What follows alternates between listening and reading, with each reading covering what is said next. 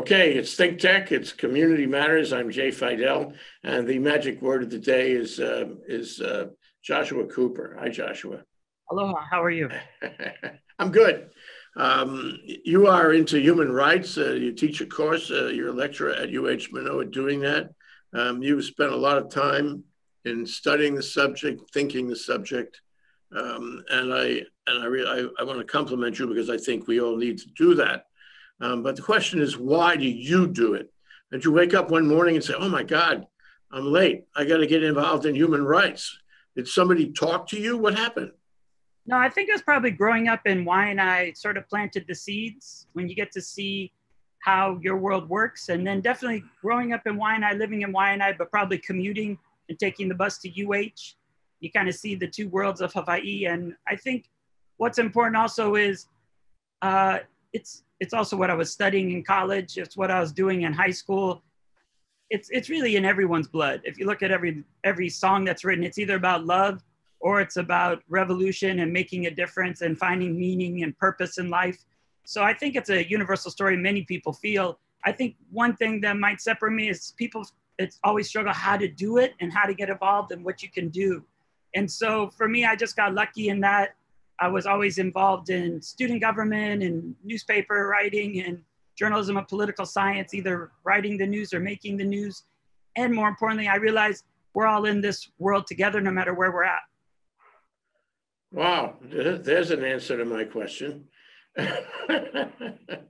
How long have you been doing this? I guess probably decades, 2-3 decades. Yeah, wow. And Yeah. it's a life mission for you. You're not going to stop, Joshua? No, in fact, even with COVID, I'm even getting more busy. I'm just Zooming. So I have meetings in Australia. I just got off a meeting with San Francisco and New York. And I got a meeting this afternoon focusing in Geneva. So, and one good way is I get to make a world of difference from my bed now, which is a little different before where you'd have to sort of prioritize where you're going and what you're doing. But no, I would love to retire. You know, when we get to world peace and everyone has human rights, then, you know, I could settle down and study some languages and build up my ukulele skills. But, you're working to make yourself obsolete. Yeah.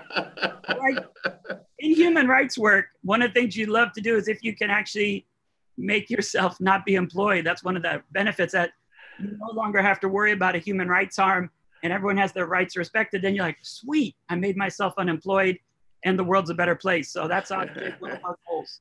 We're going to unpack that, Joshua. But I got a couple of questions that come to mind with it.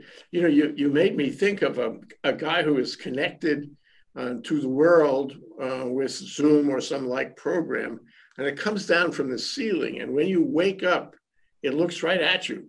And you're on Zoom, it follows you around wherever you go. You go in the kitchen, there's one there, and it's a seamless connection. The world, you know, can see you. It's coming. I know Zoom is expanding into our lives and our society. But second question is, so you're on the phone with all these people in various places. What are you talking about? Are you making a movement here? Is this an activist thing?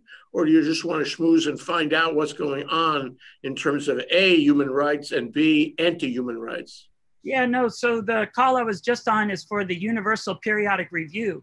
And what's exciting is the world agreed in 2008 that every country would have its human rights record reviewed every 4.5 years. And so the United States will be reviewed on November 9th, the week after the election. So perfect timing, so to speak. But I was working with the ACLU Director of Human Rights Program, Columbia University, the US Human Rights Network, and people who are directly impacted, their human rights have been violated, who are now active and involved and part of the solution. They consider themselves human rights defenders, but also human rights enforcers. And the other aspect is working on the issue of climate change and sustainable development. So human rights was definitely important and it's crucial. And the big terminology now is also sustainable development goals, the UN 17 goals. In Hawaii, we have our own Aloha Plus challenge with 6 goals. And that one is about when at the federal level, they do not do what they should do, then we can also organize at the city level because so many human rights issues are at a local level that we can be informed, be involved, and make a difference. So in Hawaii, we're doing a voluntary local review at the UN General Assembly at the end of the month, since it's September now. You're going to do that? Yes, be partnering with Hawaii Green Growth and many different public-private partners coordinating together to come up with a sustainable future for Hawaii. This is not easy. What's in your toolkit? I mean, you say you want to take action on this, that, and the other thing. You know, it's nice to have meetings, and Lord knows there's enough meetings, but what do you do, in fact, in action? What tools and points of leverage do you trot out of your toolkit? Yeah, no, it's good to have a lot of tools in your toolkit. Too many people see it's a problem and only have hammers, but even a hammer has the other side that you can take the nail out with. And I have a very vast toolkit that is direct action and diplomacy. I'd say that's the two parts of my toolkit. And if the government's good, you got to focus on the diplomacy. If the government's not where it should be, you have to use the direct action.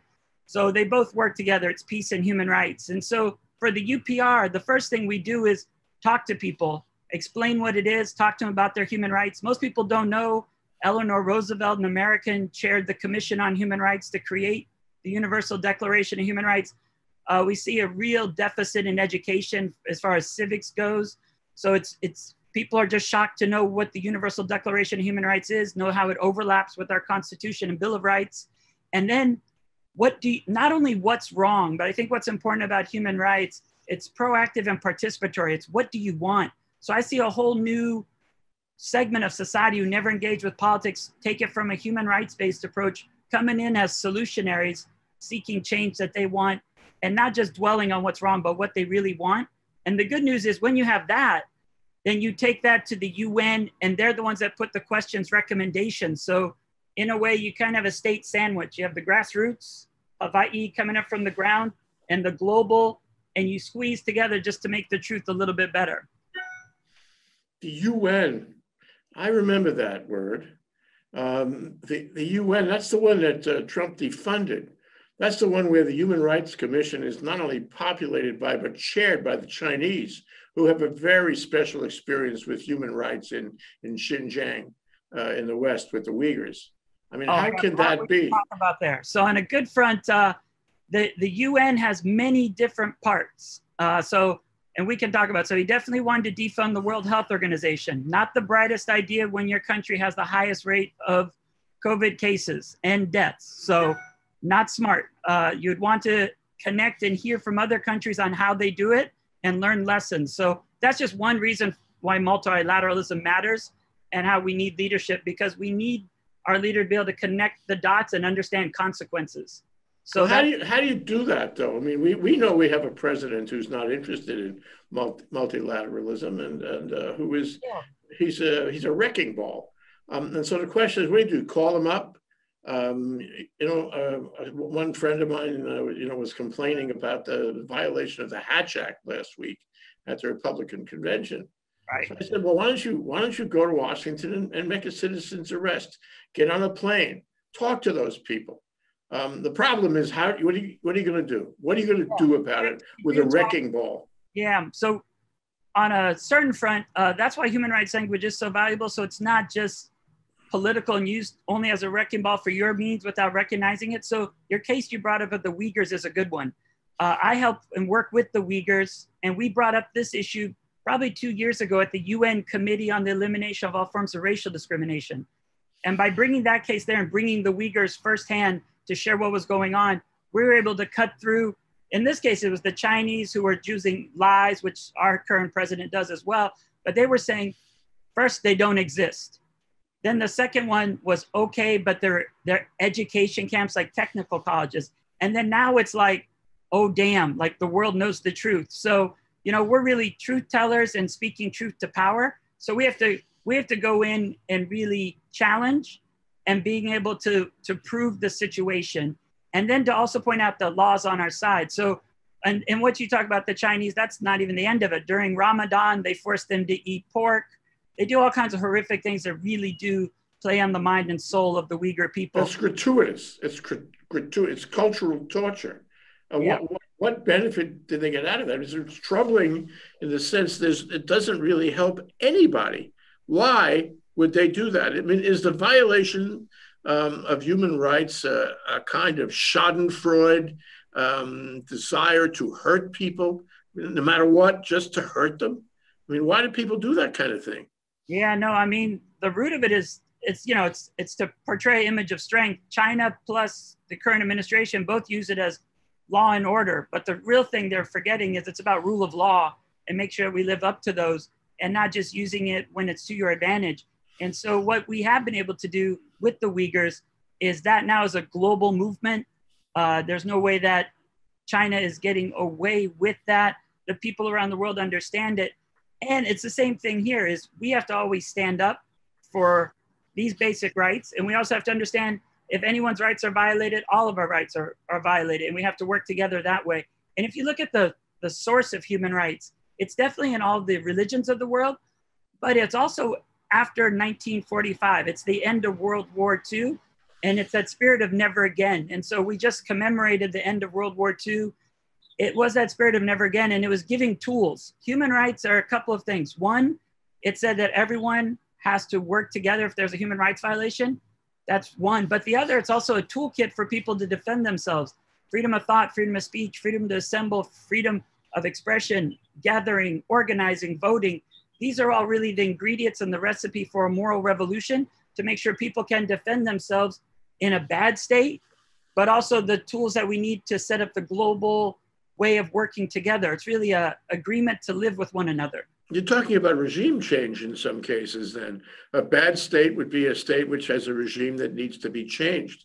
So yeah. Is it a matter of duty to somebody who believes in human rights to take steps to remove the dictator? I mean, what's happening in Belarus is very troubling.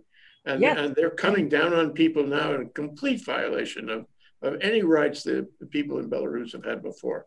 And what's even more troubling, what do we do about that? Yeah, what's even more troubling is normally the United States would be a country, Secretary of State would be there speaking for peace, democracy, human rights, and with the people.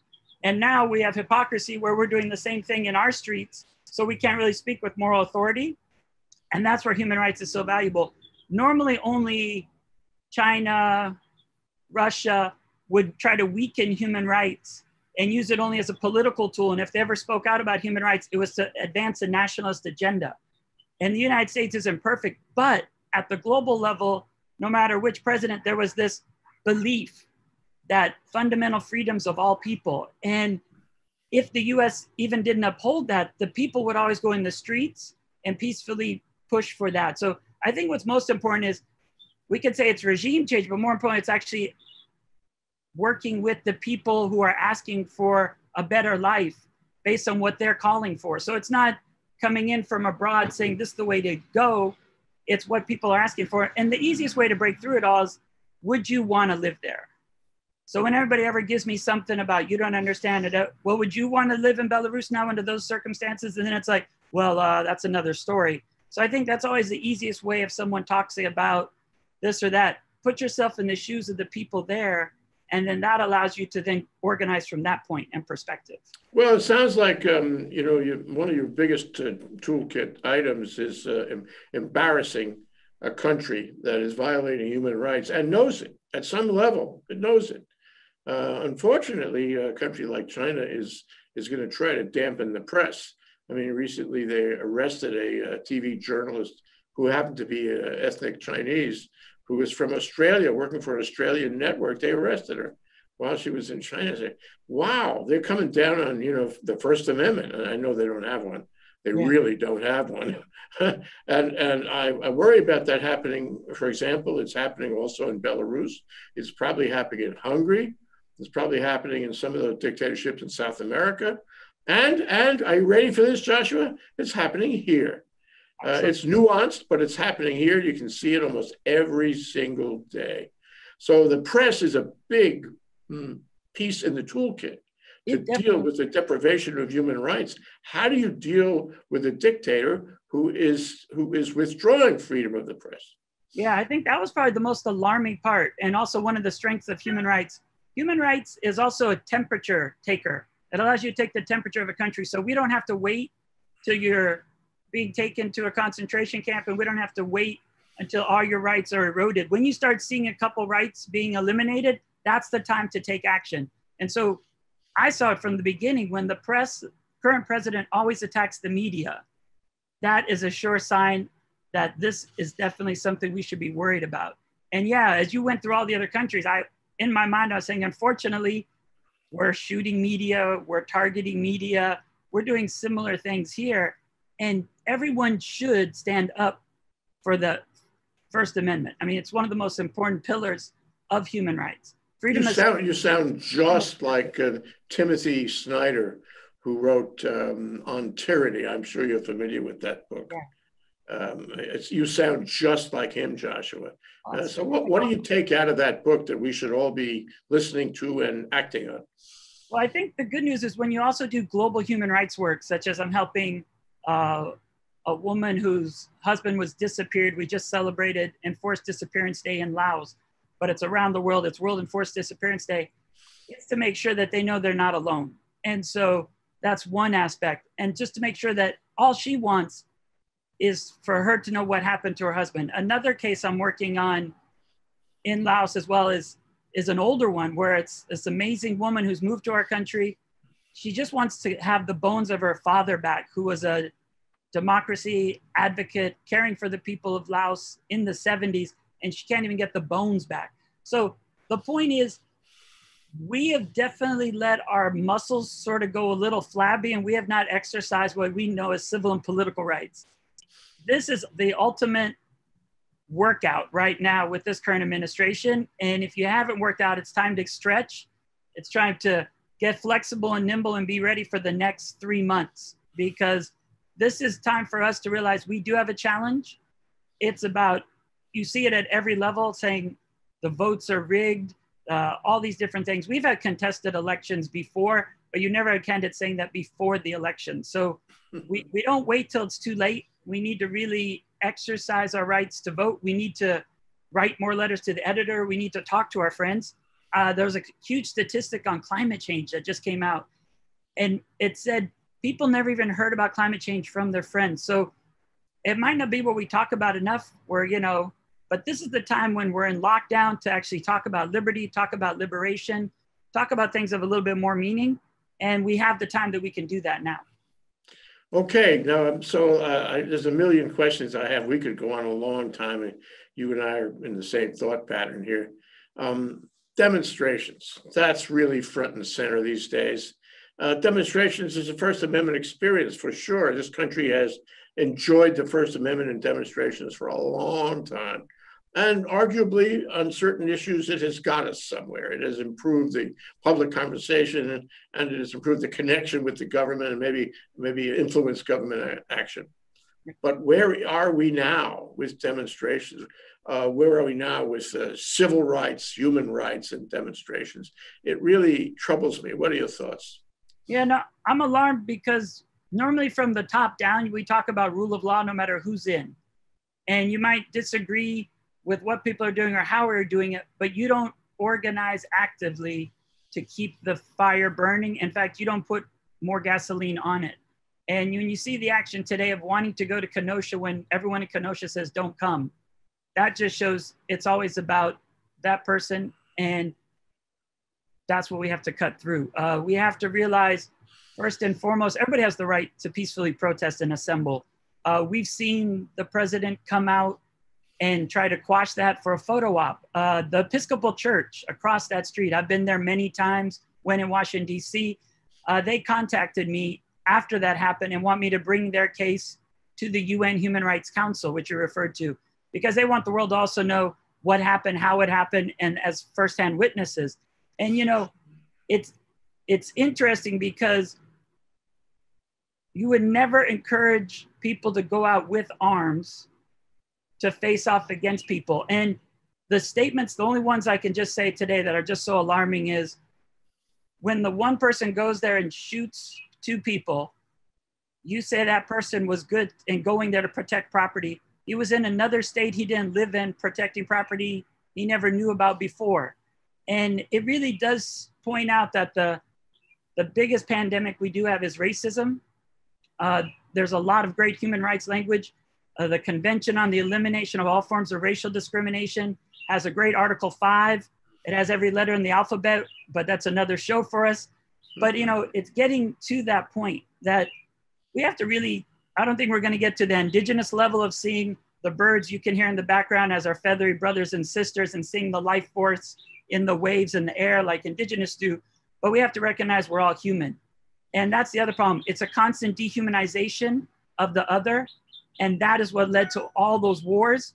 And the scary part is you see the marchers around the world on fascism having a lot in common, yet they also go against multilateralism and saying they only care about their people. But it's the far right of all groups that are the most detrimental to our society that we have to stand up against. Because most people, if you look at human rights, it's basic. You know, people want, it's not hard to understand human rights. It's easy for you to have human rights for yourself.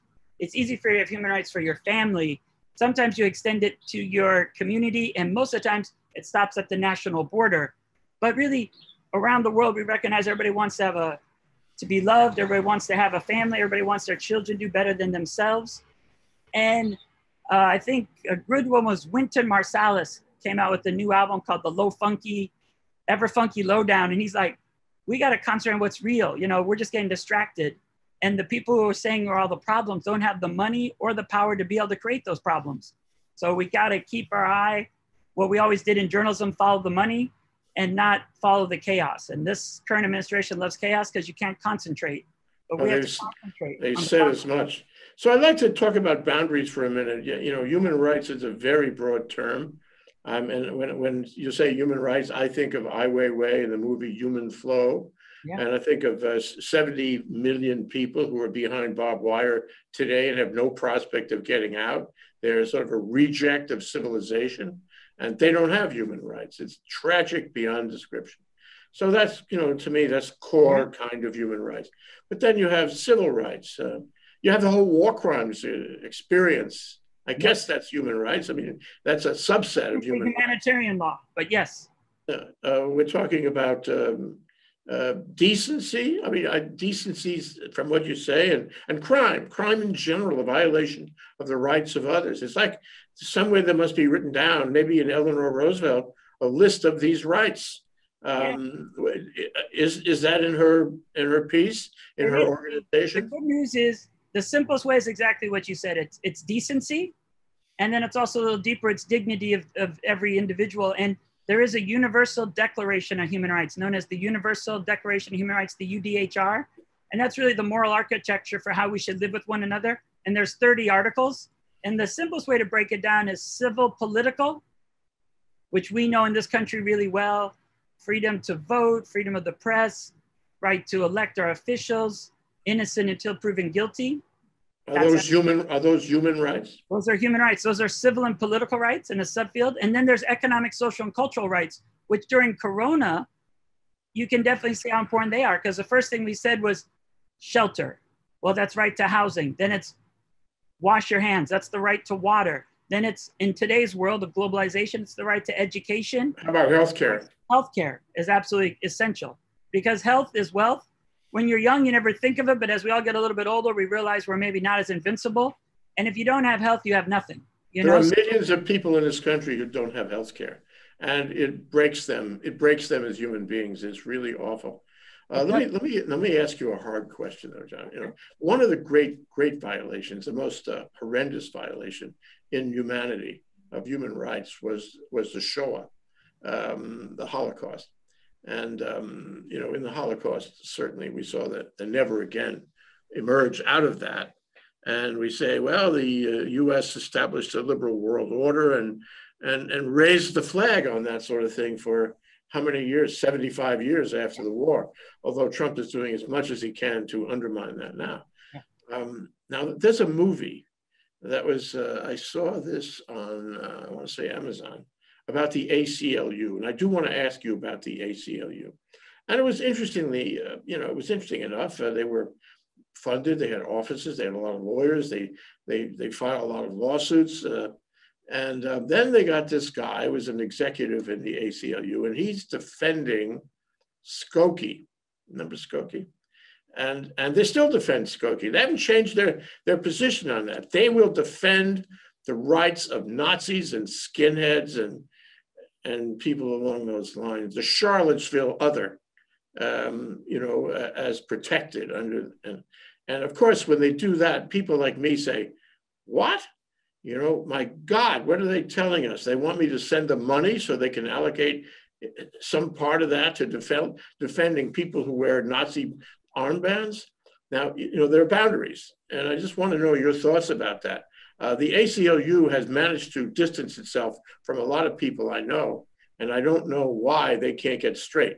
It shows like a flaw in the society around ostensibly protecting human rights, but actually protecting people who would like to bring human rights down. Yeah, well, I'd say one thing. I'm fortunate enough to work with people such as Jamil Dakwar, who's ACLU Human Rights Director, firsthand, and meet with him. And I would say he's someone that's definitely dedicated to human rights for all. So, I mean, by working experiences, I could say they're consistent in working at that aspect. But one thing I would say on that element of free speech, there's two different sides, because when we see free speech today and fanning the flames, it's an incitement to hatred and violence. And you have free speech, but it's to a certain point till it impacts other people's lives. And it's also how we deal with one another and how we say things. And so what's important with free speech, and I know the reasoning behind the ACLU and some of the actions is, if we suppressed it, it would be hidden and it would just be lurking, and it would still exist and there'd be harmful things happening. And this is like, let's get it out in the open so we can see what people really think and shut it down because we think it's disgusting and we go against it. What we see now is people actually saying fine people. That's even more alarming, because it's not fine people. It is racist, it is vile, and that hatred is what creates world wars. And if we don't handle it now, it will then really burn up the entire planet. And we've got to understand that. And you can't allow people to be humanized. And I think when you saw Black Lives Matter and you saw what happened to George Floyd, people came out to march because they said that just shouldn't happen. And usually we're too damn busy making money and doing all the things we do. And that was the time everybody was at home and said, oh my goodness, like that's horrible. And you had 10,000 people in Hawaii go and march in the middle of the COVID crisis, most with masks. And it was that time where I would say people have stood up throughout time. In fact, that's the promise of America. We've never quite ever gotten to that point, but that's what human rights are as well. It's the baseline that we cannot allow anyone's life to fall below, but it's also a horizon we have to keep aspiring to get to that keeps improving life for everyone. And so what I think we do with free speech is we engage in debates, we discuss with people we don't agree with, but we never lose the civility. And we also have to make sure that we don't violate rights by engaging in the debate. And there's no way that what this current administration is doing is on the right path. But on the other hand, it's out there, they're talking, we have that. One thing I think it's hard for media and hard for even activists with this administration is you just never had someone lie blatantly in front of everyone's face. And you show two videos saying you just said that and then say, I didn't say that. So you can't really have a conversation that way. So that's a new challenge, because every president always fibs a little because they want to look better than their latest poll number. And they usually have good self-deprecating humor about it. But this one is rancid and it's wrong. And we've got to call it out. And I'm really sad that I used to know when there was a Republican Party who stood for certain things. And I can't believe it's folded and forgotten all of its other aspects of fighting communism. And now seeing a president who stands more in line with China, Russia. We did something recently, and it'll be the last point because I know we're running out of time, is Russia always talks about family values when they try to weaken human rights against LGBTQIA. China talks about rice, not rights. And in the United States under Pompeo, he tried to create a new commission on inalienable rights. So we're now in the party of the global countries who are trying to weaken universal standards. And I think most Americans don't know about it. And if they would, they'd stand up and do something about it. And that's why we're talking today. But Commission on Inalienable Rights is just one example of our administration going down the wrong path. You bet. Oh, we have a question. Let me take a moment and ask the question. Gee whiz. Trump commented yesterday that he approves of Trump supporters shooting paintballs at protesters. And I guess that includes pepper spray too, because that's what they were doing from the trucks. Do you think Trump supporters have less compassion than others? I think a lot of time with human rights work, we don't talk about the words, we talk about the actions. And so if you see, especially unfortunately the RNC last week, there was half of these family members, which just screams of nepotism, which is something we should be concerned about. We normally maybe have dynasties of certain names, but never so much nepotism, especially when they're accusing the other party of that. At the same time, there's 4 names with Trump underneath it. But it's the actions. You know, you say people are monsters, you say they're not human, you put them in cages, and then you want to do a naturalization ceremony. So, you know, there's no compassion in any of the actions. It's just, unfortunately, election time. So I don't even know why you'd even do those things, you know? So I think everyone's human. I'm not sure from the top down, the leadership and how they treat others, that there's definitely, that's one little characteristic that's lacking. I wouldn't say they're compassion champions. No, I wouldn't either. Joshua Cooper, dedicated to human rights, to teaching human rights, to acting on behalf of all of us to achieve better, more human rights on this planet. Thank you so much for coming down, Joshua. And I know we'll do this again. And next time you can tell us how you really feel. Mahalo. Thank you. Mahalo.